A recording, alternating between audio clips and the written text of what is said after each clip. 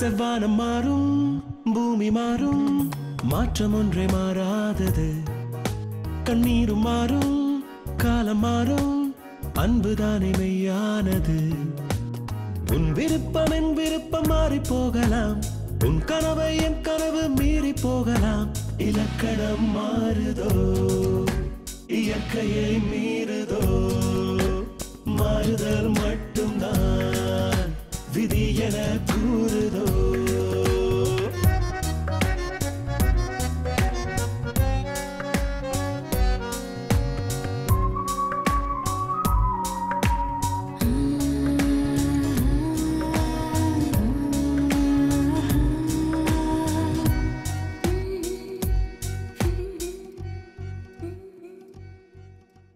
பெண்ணை பூமி என்றே எல்லோரும் சொல்வதேனோ கோபம் தோன்றும் போது பூகம்பம் ஆவதாலோ பூவாகவே தினம் பெண்மை வாழுமோ பூனாகமாய் சில வேளை மாறி சீருமோ இலக்கணம் மாறுதோ இயற்கையை மீறுதோ மாறுதல் மட்டும்தான் விதி என கூறுதோ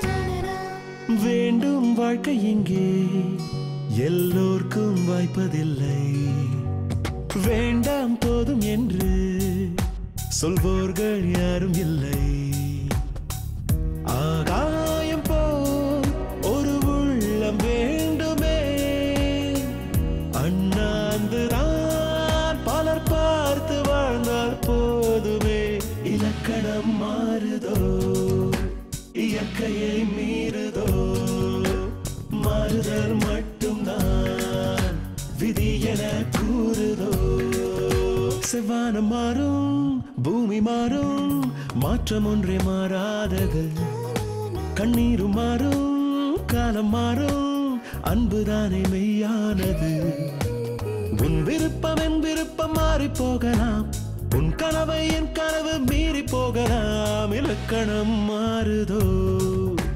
இயற்கையை மீறுதோ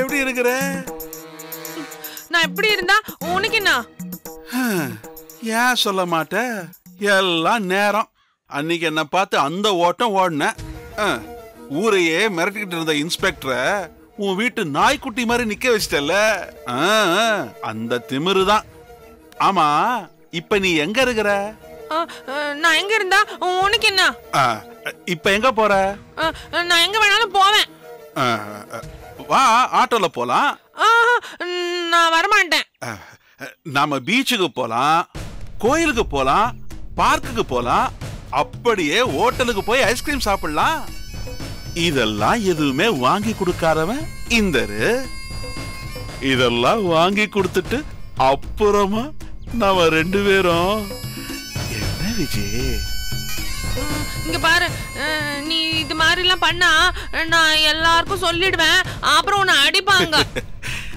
என்ன ஒண்ணும் பண்ண மாட்டாங்க நான் என்ன பண்ணாலும் எல்லா பழியும் அந்த இந்தர் மேலதான் விழும் வா போலாம்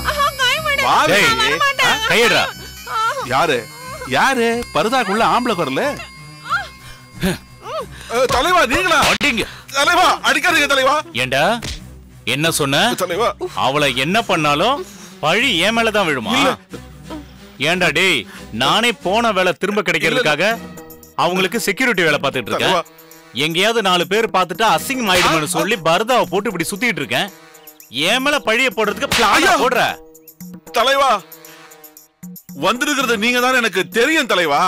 அடிச்சனா பாரு, பரதா போட்டுட்டு இருக்கலாம், எப்படா தெரியும்? செருப்பு தலைவா, செருப்பு. உங்க செருப்பு. ரொம்ப வருஷமா இதைத்தான தலைவா நீங்க போட்டுக்கிட்டு இருக்கீங்க. செருப்பா? இத வச்சுதான் கண்டுபிடிச்சியா? ஆமா தலைவா.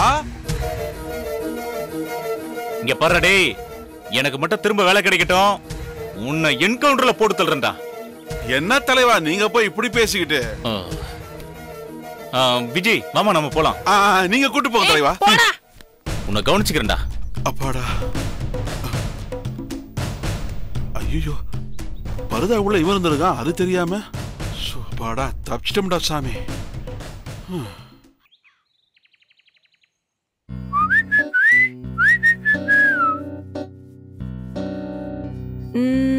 ஐயோ ஆனந்தமே, அந்த சாங் தானே? அடச்ச, வெளியில போறேன்டி, டிஃபன் ரெடியா அப்படின்னு கேட்டேன்.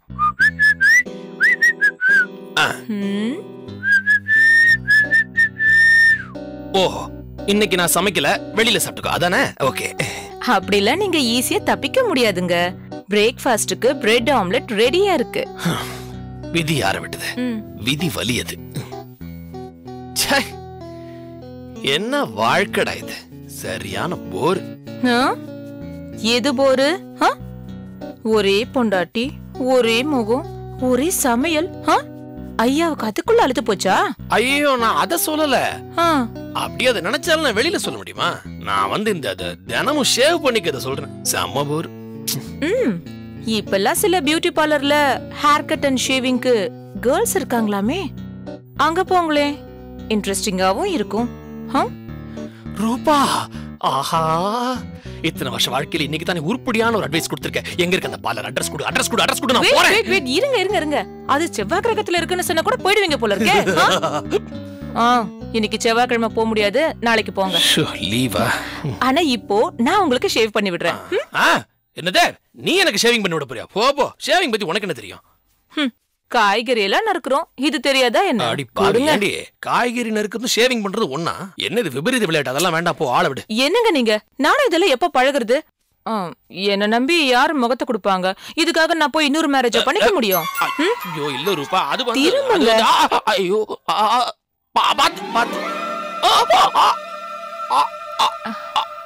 ஆமா, என் கழுத்துக்கு நெக்லஸ் வாங்கி தரேன்னு ஃபர்ஸ்ட் நைட்ல சொன்னீங்களே, ஞாபகம் இருக்கா? ஏண்டி, நீ பண்றது உனக்கே நியாயமா இருக்கா? அன்னைக்கு ஏதோ ஒரு மயக்கத்துல எக்கு தப்பா உளறிட்டேன். இன்னும் அதை நீ மறக்கல? மறந்துதான் இருந்தேன். ஆனா உங்க கழுத்தை பார்த்த பிறகு இப்ப ஞாபகம் வந்துருச்சு. நெக்லஸ் கிடைக்குமா கிடைக்காதா? கழுத்துல கத்திய வச்சுட்டு கேக்குற கேள்வியா இது? கடல் புள்ளக்காரியை விட மோசமா இருக்கிய. ரூபா, அழுத்தாத. இருங்க. சரி, ஓகே. நெக்லஸ் வேண்டாம், அட்லீஸ்ட் ஒரு 2 பவுண்ட்ல செயின். இப்ப நீ என்ன கேட்டாலும் நான் மறுக்கிறதுக்கு இல்ல, கண்டிப்பா வாங்கி தரேன். நீ கழுத்தை விட்டுரு. அப்புறம் இன்னொரு விஷயம், இது பாருங்க, என்ன தவிர வேற யாரையாவது லவ் பண்ணிருக்கீங்களா? ஏன் கேக்குறேன்னா, உங்களை ஹிப்னடைஸ் பண்ணி தான் உண்மையை கறக்க முடியல. ஆனா இப்ப முடியும்ல? சொல்லுங்க. அந்த பிளேட் எடு.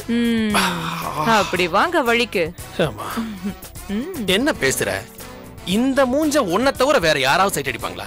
நோ வே, சான்ஸே இல்ல. யாரோ வந்திருக்காங்க, யாருன்னு பாரு. நானே ஷேவிங் முடிக்கிறேன். வாங்க. வணக்கம்மா. வணக்கம். எப்படி இருக்கீங்க? நல்லா இருக்கேன். சார் இருக்காங்களா? இருக்காரு. சக்கி, திலீப்போட அப்பா வந்திருக்காரு. அத வரேன். உள்ள வாங்க.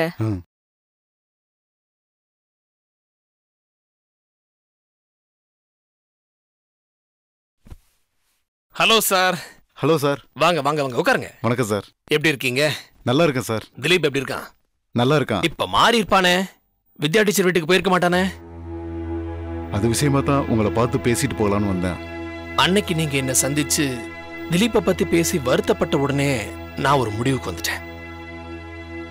திலீப்பை வச்சு நான் ஆராய்ச்சி பண்றதெல்லாம் செகண்டரி தான். பட் முதல்ல நான் செய்ய வேண்டிய காரியம் உங்க வருத்தத்தை போக்குறது தான் நான் அன்னைக்கே முடிவெடுத்துட்டேன். சார், ஒரு 14-15 வயசு பையன் தன்னை விட 15 வயசு பெரிய பெண், அதுவும் தனக்கு பாடம் சொல்லித்தர டீச்சரையே சுத்தி வர்றதுங்கிறது கொஞ்சம் ஆக்வர்டான விஷயம்தான். அதுலயும் அந்த பையனை பெத்த தகப்ப உங்களுக்கு அது தெரிஞ்சு எவ்வளவு வருத்தப்பட்டிருப்பீங்க என்னால புரிஞ்சுக்க முடியுது. அது மட்டும் இல்ல, இது 2 பேர் ஃபியூச்சருக்குமே வந்து பல பிரச்சனைகள் வரும் எதிர்காலத்துல. அதான் இனிமே அந்த டீச்சருடைய ஞாபகமே வராம இருக்கிறதுக்கு அவனுக்கு என்ன செய்யணுமோ அதை நான் செஞ்சுட்டேன். நினைச்சேன் நீங்க தான் ஏதாவது செஞ்சிருப்பீங்கன்னு. நான் நினைச்சபடியே தான் நடந்திருக்கு. இனிமே நீங்க கவலைப்பட வேண்டாம் சார், நிம்மதியா இருக்கலாம். இல்ல சார், இன்னைக்கு திலீப் இந்த அளவுக்கு மார்க் வாங்குறான்னா அதுக்கு வித்யா டீச்சரோட டியூஷன் தான் காரணம். வெளியே டியூஷன் அனுப்புற அளவுக்கு எனக்கு வசதி இல்லை. அப்படியே அனுப்பிச்சாலும் அவங்க வித்யா டீச்சர் அளவுக்கு அவனை அக்கறையோட பார்த்துப்பாங்களாங்கிறது சந்தேகம்தான். இப்ப நீங்க என்ன சொல்ல வரீங்க? அவனுக்கு நல்லது செஞ்சோம்னு நினைச்சு கெடுதல் செஞ்சிட்டோமோன்னு நினைக்கிறேன். பரீட்சையெல்லாம் வரப்போகுது. இந்த நேரத்தில் அவனுக்கு டியூஷன் முக்கியம். வித்யா டீச்சரும் திலீப் ஏன் டியூஷனுக்கு வரலைன்னு கேட்டாங்க. அவனுக்கு பாடம் சொல்லித்தரவும் அவங்க ரெடியா இருக்காங்க. தயவுசெய்து அவனை பழையபடியே மாத்திருங்க சார்.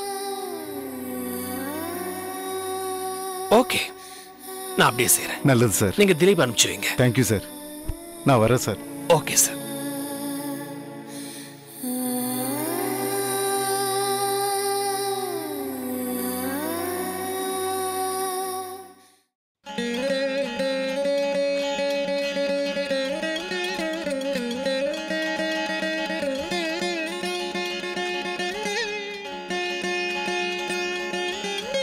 என்னடி உன் வீட்டுக்காரு புது கார் வாங்குறேன்னு ஒரு செகண்ட் ஹேண்ட் காரை கொண்டு வந்து நிறுத்தி வச்சிருக்காரு? புது கார் வாங்குறதுக்கு அவருக்கு ஏது துப்பு? பூஜை மாலை எல்லாம் போட்டு தடபடல எல்லா ஏற்பாடும் நடந்துட்டு இருக்கு, பாத்தியா? விளக்கு மாத்துக்கு பட்டு கொஞ்சம் தலை எழுத்து. அத்தை, எந்த ஹெல்ப்பும் வேண்டாம். பூஜைக்கு உண்டான எல்லா பொருளும் நானும் ஏற்பாடு பண்ணிட்டேன். நீங்க பூஜையில கலந்துக்கிட்டு எங்களை ஆசீர்வாதம் பண்ணா மட்டும் போதும். எனக்கு டைம் இல்ல. லேட்டா போனா ஆபீஸ்ல யார் பதில் சொல்றது? என் வீட்டுக்கார் பழைய காரை வாங்கி கிராண்டா பூஜை பண்ணாரு, அதுல கலந்துக்கிட்டேன்னு சொல்றீங்களா? சொல்லலாம், தப்பு இல்ல. ஆமா, பெரிய ஃபாரின் காரு கப்பல்ல வந்து இறங்கி இருக்கு, அதுக்கு பிரம்மாண்டமா பூஜை பண்றாரு, இதுல நான் வேற கலந்துக்கணும். அதான் இந்த வீட்டுல பொழுது போகாம இருக்கிறவங்களா கலந்துக்கிறாங்களே, அப்புறம் நான் எதுக்கு? உங்களுக்காக நாங்க இருக்கோம், பூஜை ஆரம்பிங்க. என்னடி இவன்? இது புது காரா? இல்ல, செகண்ட் ஹேண்ட் கார் தான். புது கார் மாதிரியா இருக்கிற செகண்ட் ஹேண்ட் கார். ஸ்ரேயா, நீ கேட்ட முகூர்த்தம். இந்த கார் சீக்கிரமாவே புது காரா மாறணும். சீக்கிரம் புது கார் வாங்கணும், நிறைய கார் வாங்கி பெரிய டிராவல்ஸே வைக்கணும். ரொம்ப தேங்க்ஸ். அத்தைக்கு பதில் வீட்டு மருமக நீங்களே ஆசீர்வாதம் பண்ணிட்டீங்க.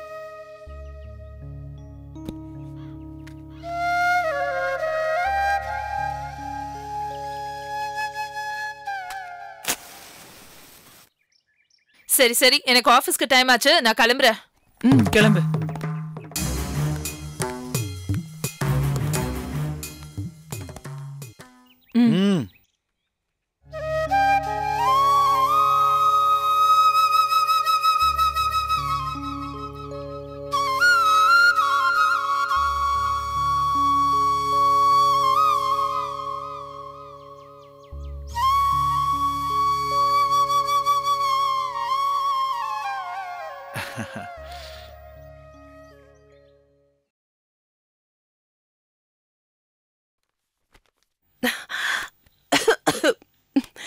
டேய் திலீப், உங்க வீட்ல டியூஷன் போறதா சொல்லிட்டு எங்க வீட்டு வாசல் வரைக்கும் வந்துட்டு அப்படியே ஏண்டா திரும்பி போயிட்ட? உன்னதாண்டா கேக்குறேன், சொல்லு. தெரியல மேம், எனக்கு என்ன சொல்றதுன்னு தெரியல. உங்க வீடு வரைக்கும் வந்தேன், திரும்பி போயிடணும்னு தோணுச்சு, அதான் போயிட்டேன். சரி, இப்ப எதுக்கு வந்த? இப்போ அப்படி தோணல, இங்க வரணும்னு தோணுச்சு, வந்தேன். நான் என்ன பண்றேன்னு எனக்கே தெரியல மேம். சரி, இந்த பேச்சை இன்னியோட விட்டுருவோம். மொத்தத்துல 10 நாள் டியூஷன் வேற போயிடுச்சு. உங்க அம்மா என்னடான்னா நீ நல்ல மார்க் வாங்கணும், ரொம்ப பெரிய வேலைக்கு போகணும்னு கனவு கண்டுட்டு இருக்காங்க. டேய் திலீப், வந்து கொஞ்சம் ஹெல்ப் பண்ணு, வா இங்க. தாங்க.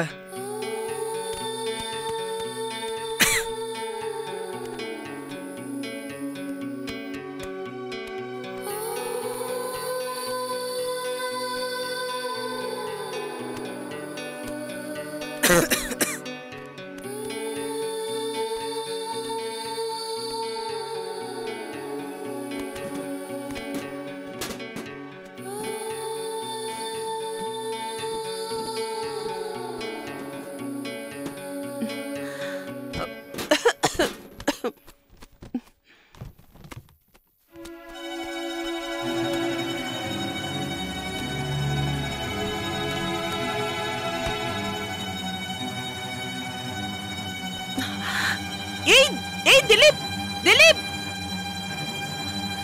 திலீப் நில்லுடா. ஏய் திலீப் திலீப் எங்கடா ஓடுற? ஏய் திலீப் ஏய் திலீப் திலீப் நில்லுடா. ஏய் திலீப் திலீப் திலீப் நில்லுடா. ஏய் ஏன்டா ஓடுற? திலீப் திலீப் நில்லு. திலீப் நில்லுடா. திலீப் திலீப் அந்த ஹெல்மெட்டை குடுறா. திலீப் அந்த ஹெல்மெட்டை குடு. திலீப் ஏய் ஏய் திலீப் குடு ஹெல்மெட்டை. கொடுக்க முடியாது. இது என் பிரகாஷத்தை குடுறா. கொடுக்க முடியாது. ஏய் அது என்னோடது குடு. கொடுக்க முடியாது. இங்கதான் நடந்துச்சு. இங்கதான் நடந்துச்சு. என்னடா நடந்துச்சு? அந்த ஆக்சிடென்ட் இங்கதான்.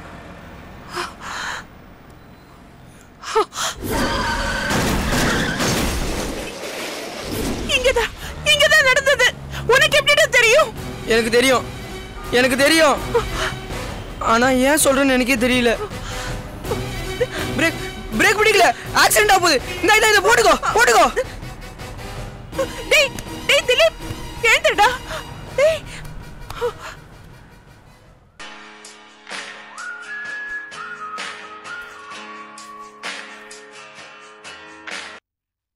Hello, Sakki fried speaking. Sir, நான் வித்யா பேசுறேன். வித்யா? ஓ, திலீப்புடைய டீச்சர் தானே நீங்க? How are you? Fine sir. ஏதோ சம்பிரதாயத்துக்காக சொல்ற மாதிரி இருக்கே. உங்க குரல்ல உற்சாகம் தெரியலையே. ஆமா சார், நீங்க சொல்றது correct. Miss Vidya, you know something. நாம கன்ஃபியூஸ்டா இருக்கோம் அப்படிங்கிறது நமக்கு நல்லா தெரிஞ்சாலே நாம நார்மலா தான் இருக்கோம்னு அர்த்தம். என்ன இத சொல்லி நான் உங்களை கன்ஃபியூஸ் பண்ணிட்டேனா? நீங்க சொல்லி திலீப்புடைய ஃபாதர் என்ன பார்க்கிறதுக்கு வந்திருந்தாரு. திலீப்புக்கு நான் ட்ரீட்மெண்ட் கொடுக்கறதுக்கும் அவனை வச்சு சில ரிசர்ச் பண்றதுக்கும் எனக்கு ஒரு பர்மிஷன் கொடுத்திருக்காரு. அவங்க அப்பா என்கிட்ட சொன்னாரு சார். அப்புறம் எப்படி இருக்கான் உங்க ஸ்டூடெண்ட் திலீப்? இப்பெல்லாம் டியூஷன் ஒழுங்கா வரானா? கொஞ்ச நாளா வராம இருந்தவன் மறுபடியும் வந்துட்டு இருக்கா. இன்னைக்கு அவன் ரொம்ப பெக்யூலியரா பிஹேவ் பண்ணா. விசித்திரமா இருந்தாதானே திலீப். அவன் தான் சாதாரணமான பையன் கிடையாது. என்ன பண்ணா? ஹெல்மெட்டை தூக்கிட்டு ஓடிட்டான் சார். அவன் எடுத்துட்டு போனது என் பிரகாஷோட ஹெல்மெட். ரோட்ல அதை என் தலையில மாட்டின இடம் விபத்து நடந்த இடம். அந்த இடத்துல தான் பிரகாஷ நான் விபத்துல பறி கொடுத்தேன். இதே மாதிரி ஒரு நாள் ஸ்ரேயாவை கூட்டிட்டு போய் நான் பிரகாஷ்க்கு எழுதின லவ் லெட்டர்ஸ் எல்லாம் தோண்டி எடுத்து கொடுத்திருக்கான். எதனால திலீப் இந்த மாதிரி எல்லாம் நடந்துக்கிறான்? விபத்து விஷயம், லெட்டர்ஸ் விஷயம், இதெல்லாம் அவனுக்கு எப்படி தெரியும்? எனக்கு எதுவுமே புரியல. ஒரே குழப்பமா இருக்கு. உங்களால இதுக்கு விளக்கம் சொல்ல முடியுமா? ஒரு மனோ தத்துவ நிபுணரா இதுக்கு என்னால இப்படி எக்ஸ்பிளனேஷன் கொடுக்க முடியும்.